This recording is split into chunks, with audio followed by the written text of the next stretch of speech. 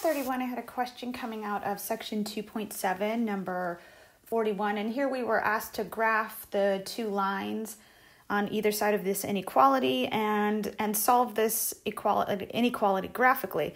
So I'll totally solve it graphically, but I just want to show you how this would play out algebraically. So let me just do a little algebraic stuff here. If I had 1/2 x plus 1 is greater than 1/2 x minus 5, what I could do is I could subtract that half x from both sides. And when I do that, these are going to cancel here. And this would give me I can't use my words, 1 greater than -5. And I want to point out this is always true. The number 1 is greater than -5. So what this is saying is, since I'm arriving at something that's inherently true, that means no matter what I plug in for these x values here, this inequality will be true. So that's going to tell you that your solution here is going to be all real numbers. But let's play this out graphically. So let's look at the left side of this inequality and look at the line here, y equaling 1/2 x plus 1. I see a slope of 1/2 and a y-intercept at 0, 1.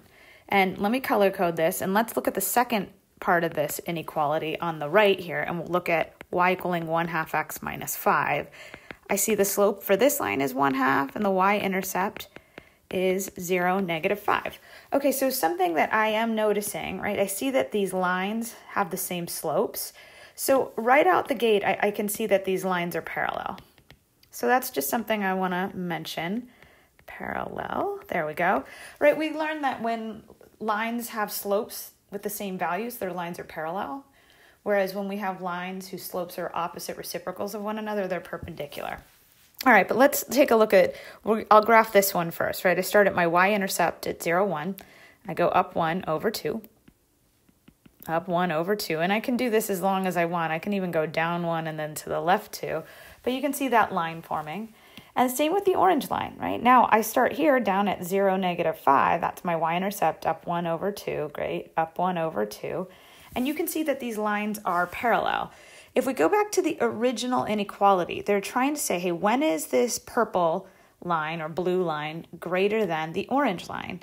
And the thing is, the purple line is always above the orange line, right? So this line, oops, let me circle it. The purple line is always above the orange line, meaning, and I'm going to erase that just so we have a little bit more, it's not quite too crowded, quite crowded on the graph, excuse me. So if I were to draw any x value here, I'm going to try and make that around x equaling 7, just because I want you to see, and I'll go ahead and again change colors, that the y value here, which is, I don't know, around 4.5, something like that, is greater than the y value here, right? The purple is always greater than the orange, meaning I don't care what value of x you put in, the purple side will always be greater than the orange side, right? This is, again, it's showing you that all real numbers are the solution here.